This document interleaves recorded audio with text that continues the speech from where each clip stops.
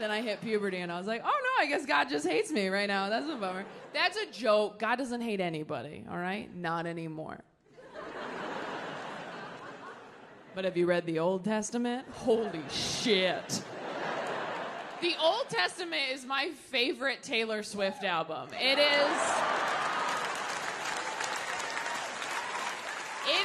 banger after banger. Just like, you don't believe in me? Snakes! Look what you made me do.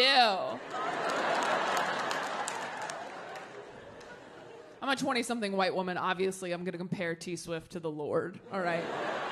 She is the only God I still believe in, all right? I don't see God revamping his old shit, and let's be honest, he probably should, because the people who own it now suck.